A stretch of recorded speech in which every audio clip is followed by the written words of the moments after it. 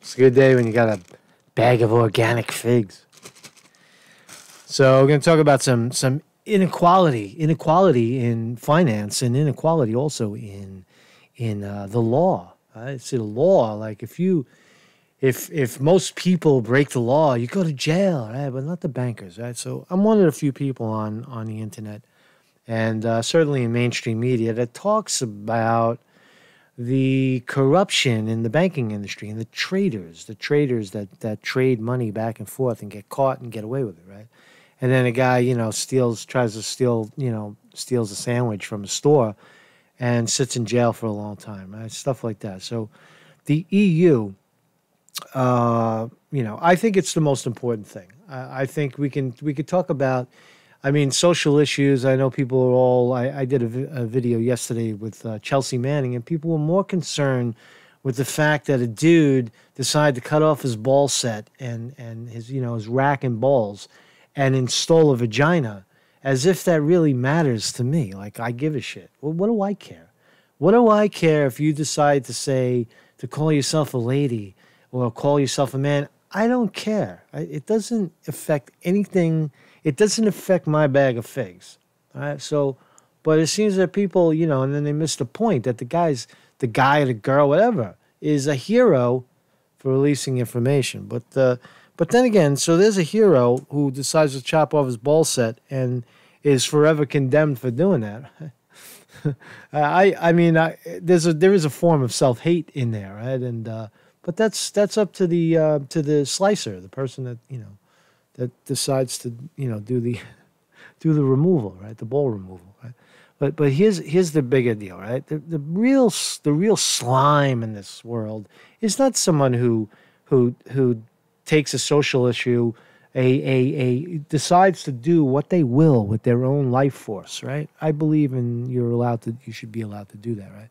But what about stealing? What about ripping people off, right? So the EU has fined banks $1.2 billion over Forex trading, right? They're currency traders. They got busted colluding with each other, communicating back and forth, right? Trading, painting the tape, right? Flipping stock back and forth. So let's take a look at this, and we'll see what happens. You know the outcome already, that the consequences are nil. So Citigroup was hit the hardest as EU fines banks $1.2 billion over Forex trading, right? Citigroup, Royal Bank of Scotland, and J.P. Morgan Chase are among 5 banks that agreed to pay European Union fines totaling $1.2 billion for colluding on foreign exchange trading strategies. That's illegal. It's illegal to paint the tape, trade back and forth, or get out of the way so your partner can make money. It's technically illegal, right? It's supposed to be an open market.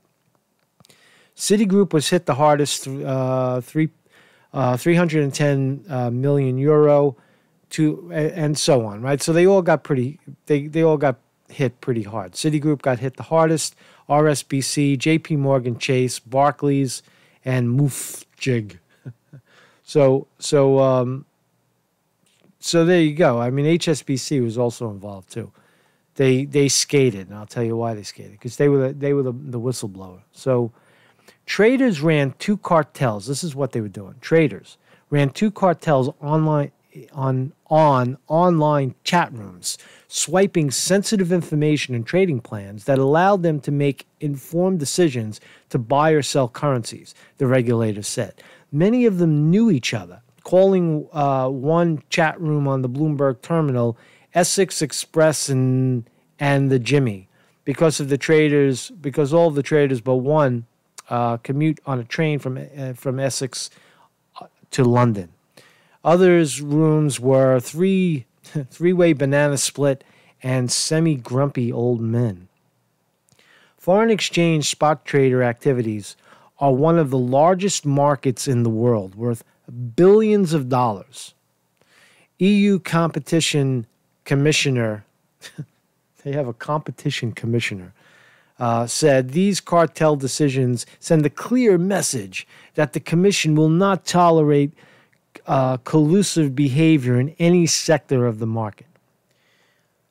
Just think of the numbers for a second. I want you to contemplate the numbers, right? $1 billion. They were fined. This scam was running for over 5 years, from 2013 all the way to 2017, right? It was a 3-year running scam, right? And they got fined $1 billion. Now look at the size of the market. The size of the Forex market, sometimes $5 trillion a day. It's the largest market in the largest financial market in existence. $5 trillion a day trade hands, right?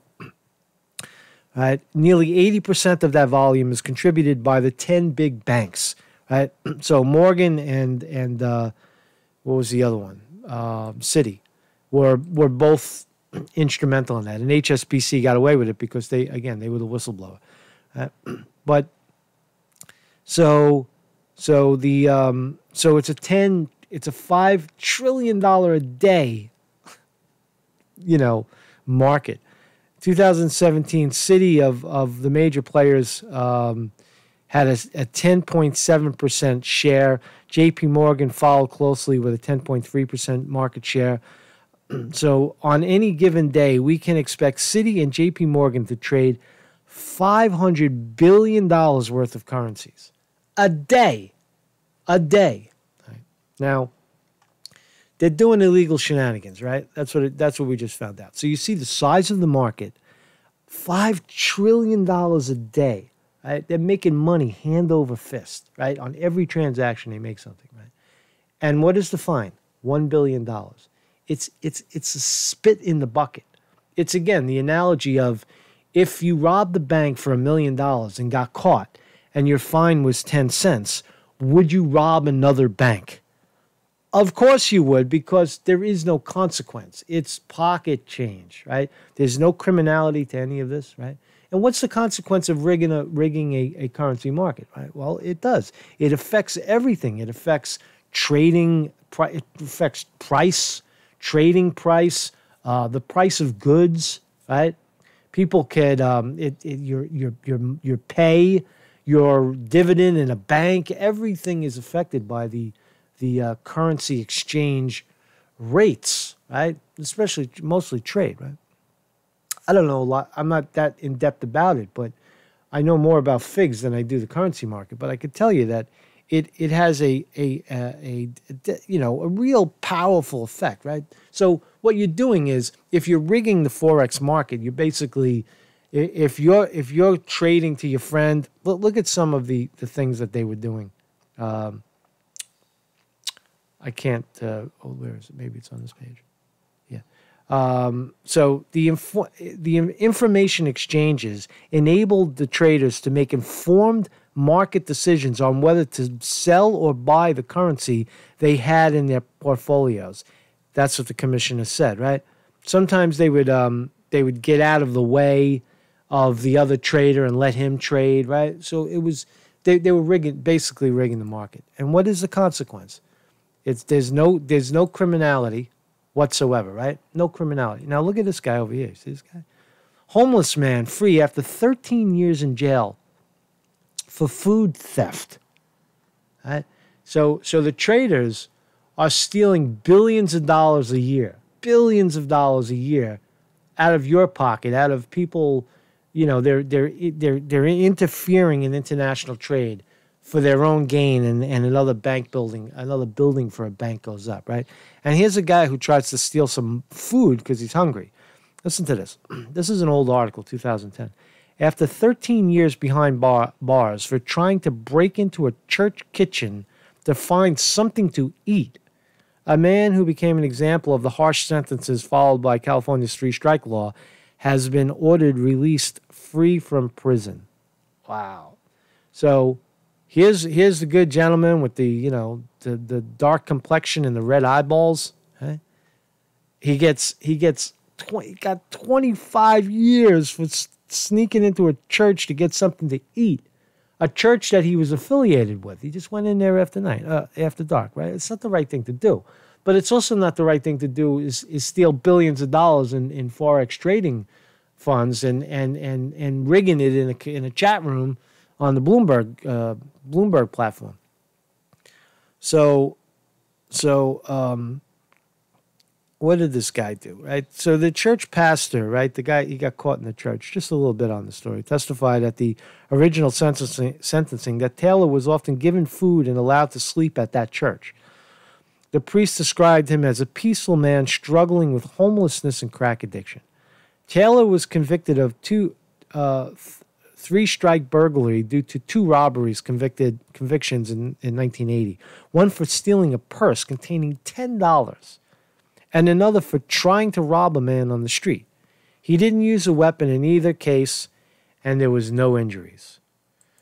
So so a guy steals, a hungry man on the street steals to eat, and he gets sentenced to 25 years in prison, right? But a suit and tie, protected by billions of dollars and billions of bankers and all the politicians that are paid off, rips off billions of dollars a year and gets caught, and he gets a slap on the wrist. Just the bank pays his bill, pays the bill, pays $1 billion, no problem. Maybe we'll pay, maybe we won't. We'll pay in 10 years, right? Break it down so we can pay. No consequence. It's a tragedy when you break it down in that respect. We need to come back to sanity on these laws, right? There has to be the people that cry no regulation. You don't know what you're talking about, man. They're stealing from you. That's why you have to regulate. You got to break up the banks. You got to break up big tech. I heard Bernie Sanders finally came around to breaking up Facebook. Break up the big media corporations so we can have free speech. Break up the banks so the currencies and the flow of money then hits the people instead of the hoarding effect where the banks just hoard the money, right? We need leadership in that area. Marcus Conte reporting. Kindly hit the subscribe button and also become a Patreon or buy some free stickers. Buy some stickers. They're not free. $5. $6 for $5. You get 6 stickers for $5. Marcus Conte reporting.